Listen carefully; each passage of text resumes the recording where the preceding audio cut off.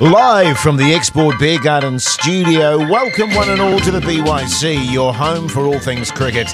The start of the Plunket Shield is always a good sign that the cricket season is starting to heat up. Add to that the impending thrust and parry of the 2020 Cricket World Cup, and you know it's time to break out the Crocs, crack the tab on the tin, and turn on your tranny. For the cricket tragics out there, this is what we've been waiting for. The clouds of the last few months are clearing away as the sun pours through. It's time to stretch out on the couch, close the curtains, and let the grass grow, Dylan Cleaver. And mate, so much to get through. I know, it's going to be a bumper show. We just had a crack into it. G'day, Paul. How are you going, mate? I'm going superb. Oh, I can't wait. God, I love cricket season. It's so good, isn't it? But listen, let's start off. New Zealand lost to Pakistan on Friday in the Antarctic Series. Shithouse. But on the bright side, Dylan Cleaver, steady the ship, showing some form. Yeah, and I've had a bit of correspondence actually from people sort of saying, well, have we reached a stage with Kane now where he scores runs just often enough to keep his place in that T20 team? And I think it's worth reminding people that his T20 record is actually really good. He's had a poor year, and I think he'd be the first to admit that. But if you look at his entire body of work, it's pretty bloody good. So, no, I don't think we're at that stage yet. And where we lost this game, or where New Zealand lost that game, the Royal We, was almost the opposite how we've lost other games, in that it was that hitting at the end of the innings that completely failed. Yes. We're in a great position to launch with 2-3 overs to go, and we just never took off.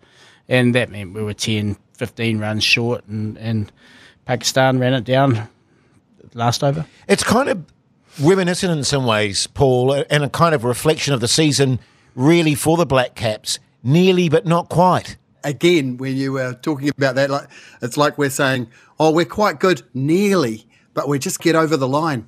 And again, we used to be able to get over the line on these games only a couple of years ago. What's changed? Have we passed our peak? I am nervous about that, I must admit. And, that's right, DC, that hitting at the end, we got stuck, we got submerged, and those guys did have time and they just didn't get it done. And then we had, I guess the unusual situation of Ish Sodhi getting absolutely pumped for 25,000 runs or whatever it was in that over, and that was a match turner. And I feel like there's almost this, maybe there was some complacency kind of built in, that we just expected to win from that position and took the foot off the throat. Yeah, well, it's interesting, isn't it? Because the T20 World Cup is imminent. Very imminent. Well, in fact, it started.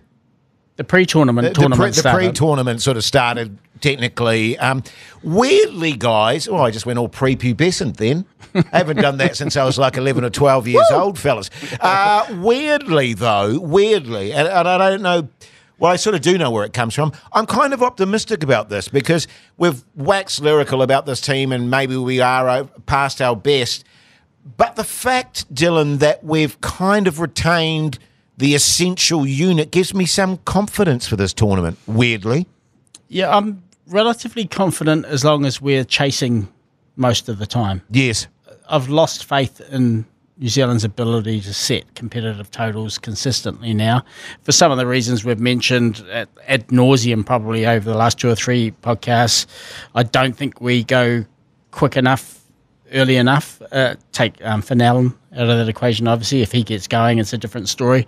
But I think we get bogged down a bit too early and we rely so massively on that niche punch at the end to get us to somewhere competitive that I just think it's a fallible game plan. So yeah. I'm maybe not as optimistic as you are. Well, and it's interesting, because we were talking about India in the last T20 World Cup, Paul Ford, and they were massively guilty of playing really conservatively, and they paid the price for that. And I wonder if that's a bit of an Achilles heel for us at the moment, that we are a little bit conservative and hoping that the big hitters towards the end of the innings will sort of pull us through.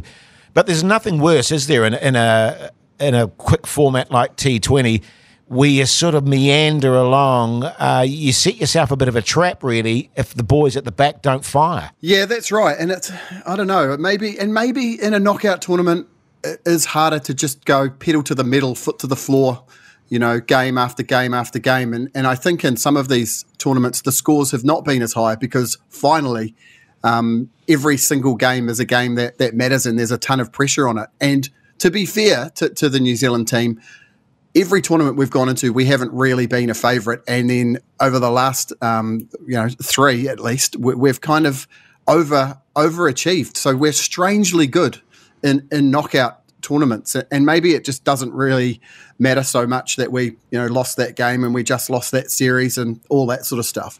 Yeah, and if you look at the warm-up scores, well, actually they're not warm-up scores. If you look at the tournament scores, they are probably well below what we expected on Australian pitches, and some of those wickets have actually looked really tricky to bat on. And if we get a few of those, then my optimism level rises. Yeah. Well, that's our niche, isn't it? Those sort of fiddly little wickets. It used to be our sort of our major strength with the Lathams and whatnot, when those little horrendous pitches we used to play on. Yes, and we back ourselves that our top order bowling is good enough to knock over the top 2 or 3 guys in every 11 in the team. We hugely rely on that, and then we rely on Kane being the sheet anchor, I guess, and our innings being built around him. So I think those 2 things, along with Neesham's hitting, and maybe the other person that's crucial is what do we get out of Daryl Mitchell? He's out of the first game, I think, so he's back for the Afghanistan game. Yeah. So I think put him in the same kettle as Neesham. We massively rely on him pumping sixes at the end. Yeah, well, let's just talk about the first game, New Zealand versus Australia, Saturday at 8 p.m. Crucial, fellas. You can't help but feel if we can topple the Aussies, and I say that, with butterflies in my stomach because I've still got that mental block against the Aussies. If we get off to a flyer, Dylan, that would be fantastic. Yeah, and the SCG, where they're playing, can be a bit sticky. Yeah. So we've relied heavily in that Antarctic Series on spin bowling. So perhaps Bracewell can play a role there. Obviously, Mitchell Santner will be playing a role. Ish Sodhi worries me a little bit. It's not even the fact that he got pumped for 25 off that over, and which was where Pakistan won that final. Just hasn't looked that good. Yeah. Can I just say this? And it's all very well to say, it was one game and he got pumped in that over. And it's all very well for me to make this point. But I've always kind of felt that with Ish Sodhi. That not that he's been lucky at times with the wickets he's got, but he has the potential to be pumped, Paul Ford. I think that when I look at Michael Bracewell's bowling as well. Yeah. But there's obviously some guile and some wizardry going on behind it because they've played against he's played against enough good players and not got pumped very often. That I reckon we should give him the benefit of the doubt. Yeah, and for sure. I agree with Dylan. I think playing at the SCG against Australia is going to be, potentially pretty helpful for him. And look, I think Aaron Finch is lying in bed at night worrying about Trent Boult. I said it last week, and I think he's still worrying this week. Boult and Finch, has felt like a mismatch the last few times they've come up against each other. So, I know what you're saying. Crossed. I know what you're saying there, Paul, but I've got a feeling with old Finchy now that he's going, let's just get out and have a go. It's his last tournament? Yeah, it's his last tournament. I don't think he's sort of stressed. He doesn't strike me as the sort of guy that stresses out too much. But listen, let's talk about our pool. Australia, England, Afghanistan, and from either Group 1, Netherlands or Namibia, or Group 2, Zimbabwe and West Indies. How do we feel about that, Dylan? Yeah, we're still some way of getting clarity around those last 2 spots, who qualifies. It could be Sri Lanka. It could be Scotland. We don't know yet. Australia, England. Australia haven't been travelling well, but they always travel well against us. Yeah. England are a team that I'm worried can blow you out of the water. But again, as Paul rightly mentioned, Southey and Boult against a team that just goes foot to the floor from ball one, there's every chance England could be 30 for 4. Yes. But there's also the worry that they can be 80 for 0 after about 6 overs. So you've got a chance against them. Afghanistan probably need Rashid Khan to do the damage. You'd favour New Zealand and Australia conditions there. Yeah, I mean, fighting chance, as always. Yeah, it's tight though, Paul, isn't it? It's tight. Yeah, it is. And the pitches are going to play a massive role too, aren't they? I mean, we expect... It's weird that we're sitting here talking about, Ish Sodhi and so you got Zamps, who's a wonderful bowler in T20s. And traditionally, you would have thought that, in Australia, it's all about pace bowling fast, bounce, short pitch deliveries. It feels like the T20 world is hugely reliant on spin and whether those guys can suppress the batsman or get pumped. Yeah. Well, massive game on Sunday, India versus Pakistan at the MCG. Mate, How good? Mate, How good? I don't care what format it is. If you don't watch that game, you're a durbrain. I mean, that's just going to be huge. I was fortunate. One of the great fortunes of my life was in the 2015 World Cup. I was on assignment in Adelaide Oval for the India-Pakistan 50-over World Cup game. What an occasion. Just walking to the ground was one of the great joys of my life. Actually, there was certainly no sign of tension there then, and not really afterwards either. India won the game, and it was just unconfined joy around the stadium. Just, buckle in. As you say, take the top off a tin. Yeah. Recline. Make sure the kids are nowhere where they can pest you. Yeah, hand down the tracky pants there, pull the curtains, Paul Ford. Hey, speaking of India, I don't know if you guys were watching India versus Australia. KL Rahul, some magnificent hitting. Oh, he's a good player. God, well, I know he's a good player, but this was next level stuff. He was pumping them. Magnificent knock. But anyway, you'll be watching that, won't you, Paul? Oh, my God. I can't wait. A sold-out MCG. Actually, the SCG sold out for the Australia-New Zealand game too, so it's going to be great to just watch crickets with these massive foaming crowds, even if there's too many Australians in them for our liking. Yeah. Hey, what's this about, fellas? Namibia beat Sri Lanka, Dylan Cleaver. Didn't just beat them. Pumped them. Yeah. And, and they were pretty unlucky. I was watching the game last night. They lost to the Netherlands in the last over. They look pretty good. They've got the guy, he must be approaching 40 now, Visa. Yes. David Visa. I'm trying to work out in my own mind whether this pre-tournament tournament is the greatest idea in cricket or whether it's the worst, and whether in fact the best idea is these teams. 2020 has kind of narrowed the gap. It has, very much so. You put these teams in a test match, it'll be a joke. Yes. It'll be over in 2.5 days, a waste of time. But with T20 cricket narrowing that gap and bringing them into the field, it should just be a bigger tournament. It should be 4 pools of 5 teams each, 4 teams each.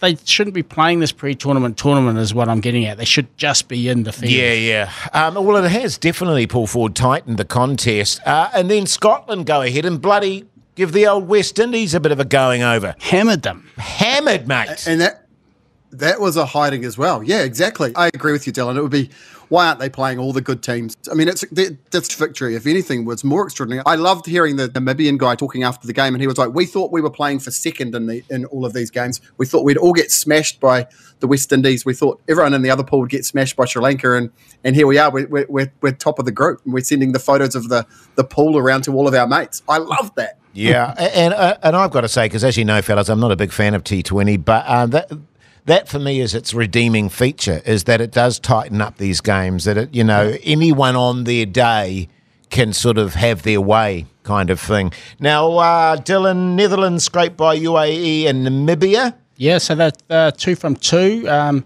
Netherlands with 3 Kiwis. Yes. Tim Pringle, son of Chris. And how good is he, by the way? He's a better cricketer than his dad. Tim Pringles. Dead set better cricketer. Oh, hello. Yeah, dead set better cricketer. Max O'Dowd, who we had the pleasure of having on the show. To, yeah. What a terrific bloke. And Logan Van Beek. So it's and there might even be a couple more hiding there. That Paul can tell us about. I was going to say, Fred Clarkson's got quite a twangy New Zealand accent. I don't know. I know he's probably quite a what do you call him, a cosmopolitan cricketer, but definite signs of New Zealandness there, I'd say too. I think Rolf van der Merwe might have played in New Zealand a bit. Waiting.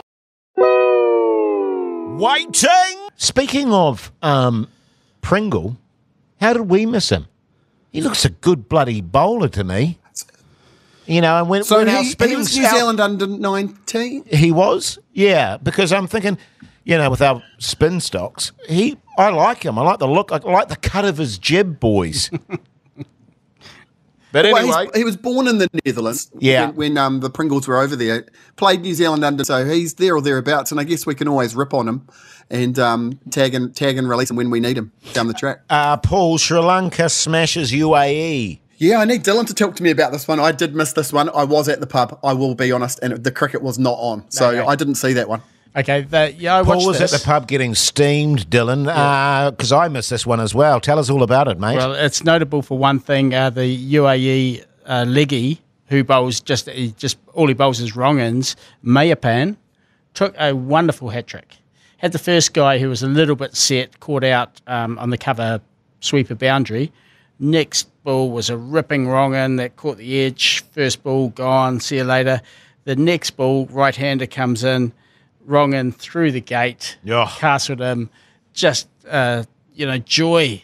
The guys running, for some reason, whenever they took a wicket, they would sprint off in the mid-wicket direction. Yes. And, it was great to see, but unfortunately their chase, for a fairly modest total, and again, it was a tricky wicket, their chase came unstuck early, and I think they only mustered about 70-odd runs. So the UAE looked the weakest of those Tier 2 associate teams. Yeah, they do. Zimbabwe destroy Ireland finally, Paul Ford.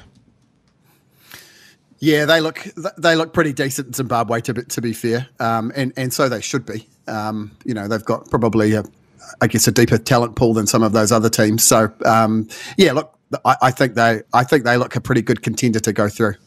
But fellas, whatever happens in this tournament, anything but this, we must avoid an Australian victory, as we must avoid hearing "freed from desire."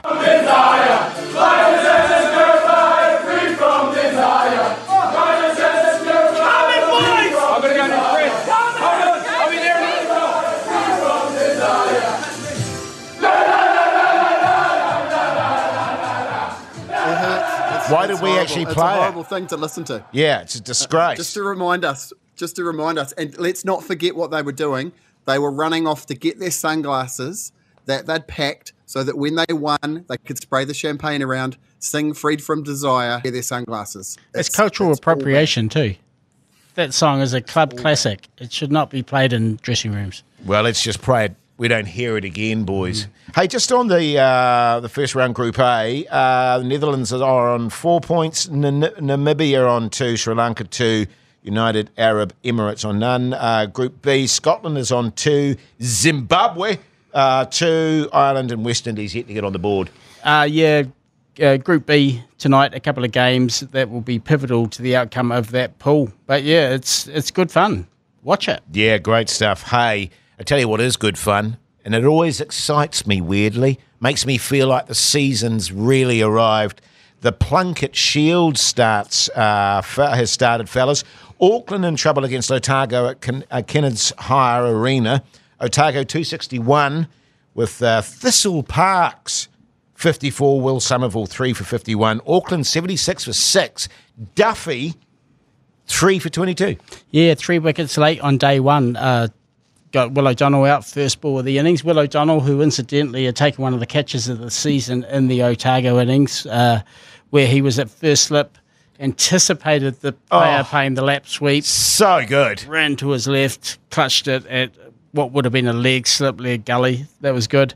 But yeah, Jacob Duffy looked sharp. He got a couple of first ballers, and Auckland in all sorts of trouble. Northern Districts in trouble against your boys, Paul Ford. Wellington, Northern Districts 225, Henry Cooper 56, Barat Popley 75, Snowy McPeak. Yes.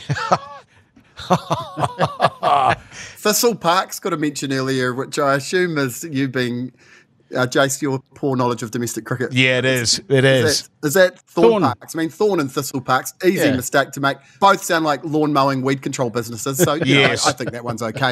Snowy McPeak. Snowy McPeak, yeah. 4 for 83. Wellington 143 for 3. Ratchin Ravindra 66 not out. Yes, look, we should say at this point that these games are ongoing. They're in progress as we're recording this. So by the time people are listening to it, it's probably vastly different. But, look, Barrett Popley, he's been around for a while. So is Snowy McPeak, actually. So, but the important thing in all of that is that Ratchin Ravindra opening the batting and in form early in the season, which he sometimes takes a while to get going. And the third game, which is of most interest to me, is Central Districts, and they're in big trouble against the Cantabs and Rainey Nelson. When we came to air, they were about 189 for 7, with Will Young having scored 57 and Matt Henry having taken 4 for 58. And I've got a couple of points from that game, if you don't mind, if you'll indulge. Hit us. I went onto YouTube and watched this game live yesterday, and that's a wonderful innovation to get domestic cricket on YouTube. Will Young is in a hostage situation at the moment, and Gavin Larson should be arrested. The guy is still being forced to open. He will now say it's his choice that he wants to open. Well, he wants to play, doesn't he? Yeah, so that is Stockholm Syndrome, if ever I've seen it. The guy is not an opener. I'm seeing him wither in front of my eyes. This glorious stroke-making number 3 or 4 has been turned into a pallid opener. And 57's good, give him credit, but he just doesn't look like Will Young, and I'm just getting angry about it. Oh, Paul, when I came in here, mate, for this podcast, Dylan was throwing glasses against the wall, mate. It was just absolute carnage. I had to get him in a bear hug just to calm him down. He was frothing at the mouth about this, mate. Nothing scarier than a seething Dylan Cleaver. I mean, I agree. It's a very fair point, and you both made it. Will Young's doing what he's got to do to get in the team, and it seems like a pretty poor trade-off to lose that incredible stroke-making ability, and he's just going to be curbing all of his natural tendencies. It's a bit of a worry. I'm not sure I'm not as seething as you about it, Dylan. Not yet, but I'm sure I will be soon. And the one other point I want to make from that game is Canterbury's caps. Oh, hideous. Yeah. Hideous. Well, just on that, because let's talk about the ugliest cricket apparel. Yeah. You're saying Canterbury's first-class hat? Yeah, this is a definitive top 5 worst cricketing apparel. Okay. Australian canary yellow one-day uniform. Pretty hard to argue with that, I would have thought. The MCC bacon and egg blazer. Some people love this. It's just an appalling symbol of class oppression. The aero pads and bat combo, Chris Martin. yeah. As modelled by Chris Martin, yeah. Oh, wow. And what we want... I've got a pair of aero pads, beige ones, that got made specifically. You'd hate those, Dylan. You'd absolutely hate those as well, I'm sure. Beige aero pads. Sounds sexy. Hey, but we want the listeners to this podcast to come up with number 5. Yeah. In the ugliest cricket apparel scenario. So send that through to our correspondents, why don't you? I mean, there'll be votes for the Lucknow Super Giants IPL uniform. Paul, have you got any top of mind that... Zimbabwe 1999, kind of sort of a red, yellow, horrendous mix. Lance Cairns gets behind the loud shirt day for sort of people that are deaf and so on, and that's the shirt of choice that I wear every day. Every loud shirt day, that's my go-to, this horrendous Zimbabwe shirt with Guy Whittle's name on the back. And we really can't go past the beige. Ooh. I mean, that... Whoa. Grody, tan, brown... Hey, this is worst apparel, not greatest apparel. Iconic symbol of New Zealand cricketing success. What is it? How uninspiring and tedious. Brown on brown. Hey, I've got it, guys. Let's light the cricketing world on fire with beige on beige. That's my pick. Sorry, Paul. I know you're a Beige Brigade boy, You're preaching to the wrong choir. Hey, but speaking of Paul Ford, sail on. It's time for Paul Ford's News or Ruse.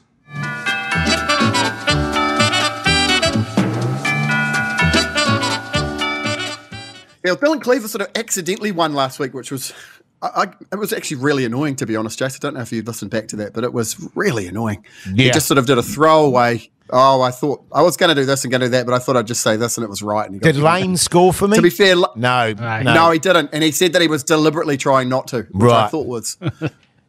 I thought throwing me under the bus. He just said, "Well, I think he was trying. He was just putting up that sort of that front to try and that veneer of." Being too cool to try, you know. So anyway, point was didn't get the bacon for you. Anyway, this week, Australian captain Pat Cummins has said he will not feature in any promotional material for Alinta Energy during the final year of its 4-year, $40 million sponsorship deal with Cricket Australia. But the governing body insists the Test captain's environmental concerns are not the reason for the partnership being knocked on the head a year early. Cummins is a committed climate action advocate and has appeared before in TV ads for Alinta, but said on Tuesday he wouldn't do it again. Not this year, Cummins said when asked if he would appear in ads this coming season. He's previously raised objections to Cricket Australia over the sponsorship deal before the announcement earlier this year that the partnership with Alinta would expire at the end of 2023. Cricket Australia said that the partnership was ended early by the energy company because of a change in brand strategy. Number 2, South Africa's new domestic T20 league, the imaginatively named SA20, mooted as a major rival to the Big Bash, could be dead on arrival, according to multiple media reports. No Indian broadcasters have bought or submitted a bid for the overseas TV rights to the competition, which will overlap with the Big Bash League in January. Former South African player Neil McKenzie wrote that the new league, whose clubs are owned by IPL franchises, cannot survive without being broadcast in India. The networks are aware that the SA20 are not merely inconvenienced by the lack of a broadcast partner, but critically hamstrung, he wrote. Fatally injured in all probability. He reckons it'll be doomed after the first season if they don't get that squared away. And number 3, Daryl Mitchell and Tim Southey were named Players of the Year in the 75th Jubilee edition of the New Zealand Cricket Almanac. Southey received the accolade in 2013-14, 2012-13 and 2007-8. But Mitchell's collected the award for the first time. Almanac editors, the ponytail Francis Payne and not that Ian Smith, wrote that Mitchell began the past season with a reputation as someone who could come into the national side and do a good job. However, by no means always guaranteed a spot. They said workhorse Southey soldiered on and had to carry the attack in the absence of Trent Boult for 4 tests. They also named Wellington batter Troy Johnson, teammate Ben Sears, and Auckland medium pacer Simon Keane as young players of the year. Here we go. Great stuff, mate. Okay, it's my first, and I know this one. It is, they're not named as young players of the year. It is most promising players of the year, because I'm an avid reader of the Almanac.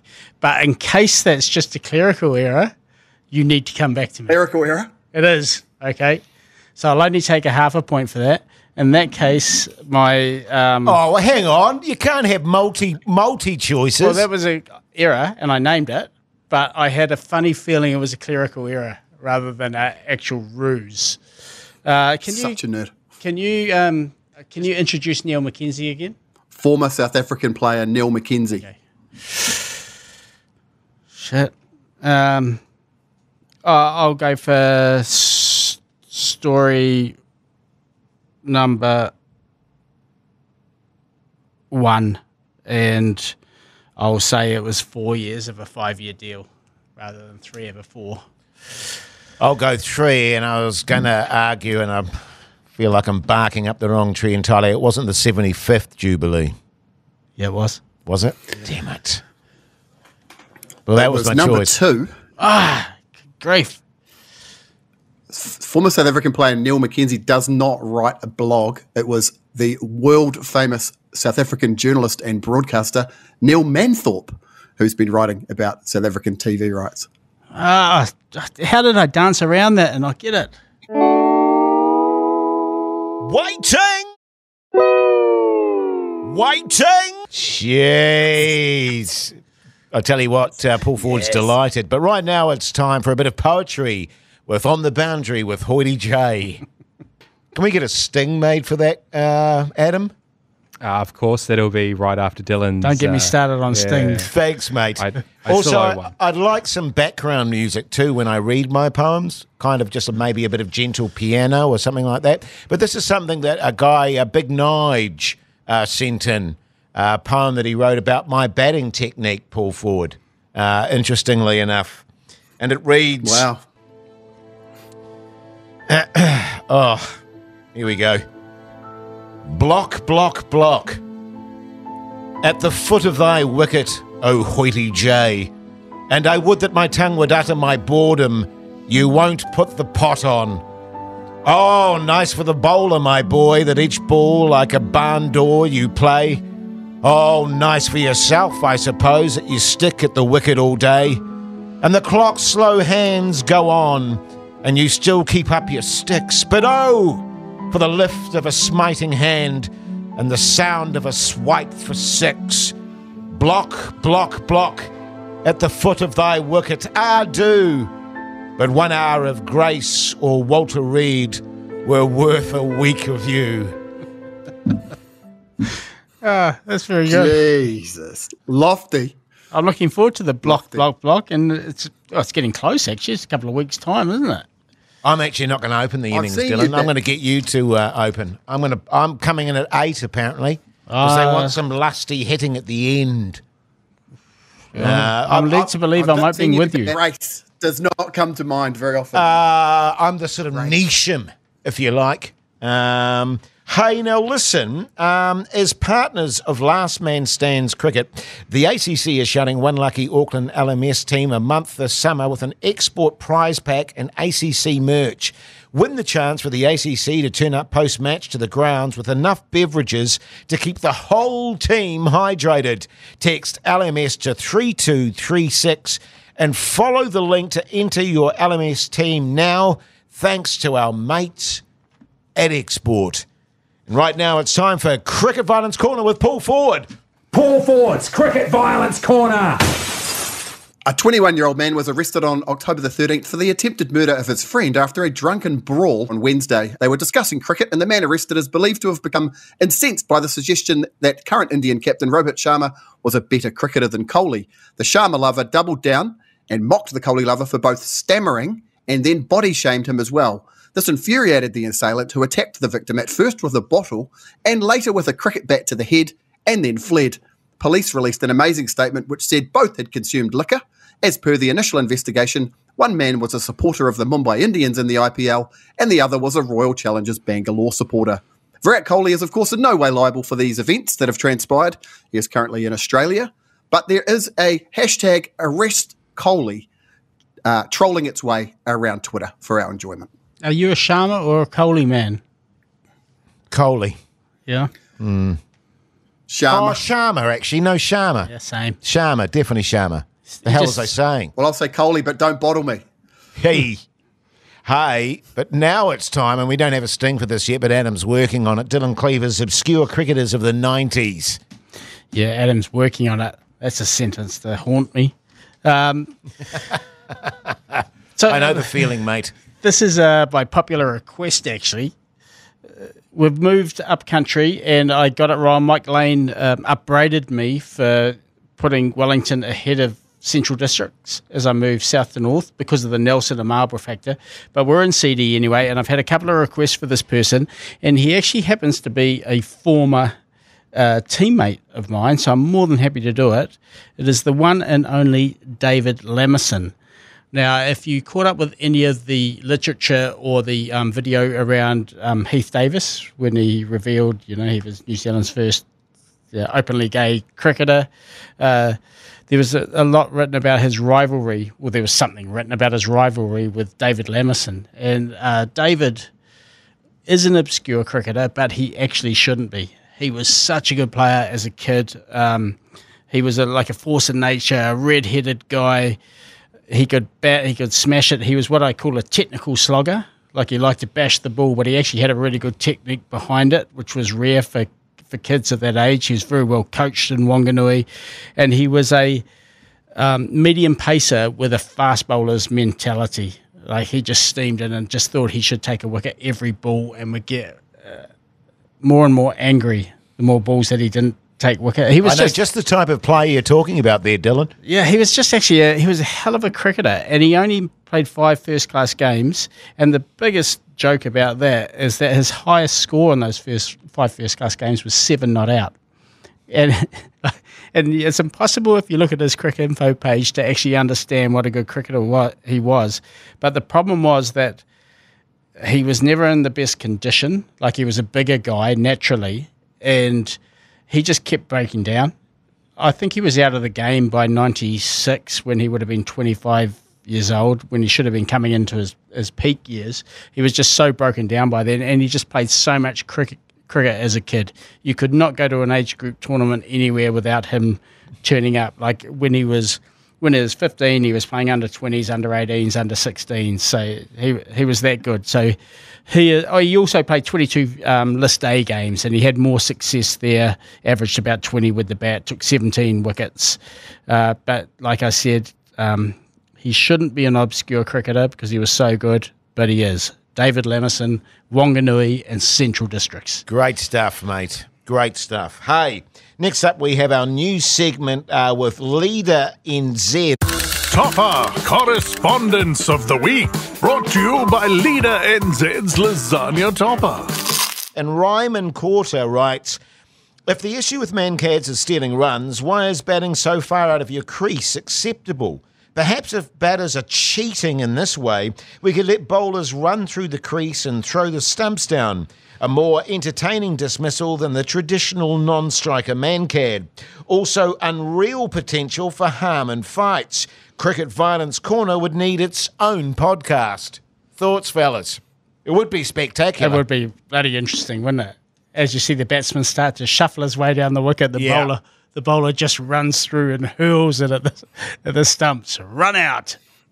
Yeah, great. Yeah, good point. Well made. I'm on board with it too. Yeah, I'm totally. on board with it too. And I think there's a huge clarion call for Cricket Violence Corner to have its own podcast too. So get in line, Ryman.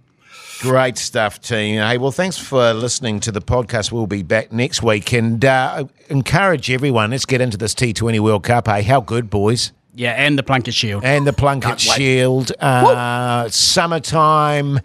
The cricket is on. It is all good. Hey, what's happening on the bounce, Dylan Cleaver? Well, it's summertime. Oh, yeah. So it's cricket is on. Packing in. Yeah. Get along to it, though. Either Google the bounce Dylan Cleaver, or it's dylancleaver.substack.com. Great stuff, mate. Hey, Paul Ford, if people want to get hold of us, mate, what do they do? Slide into the DMs of the Alternative Commentary Collective or the Beige Brigade on Facebook or the Gram, or flick an email to byc@beigebrigade.co.nz. We love hearing from you. And just a reminder to all our listeners out there, the ACC is live on Sky Sport 9 this Saturday evening from 8 p.m. Make sure you tune in.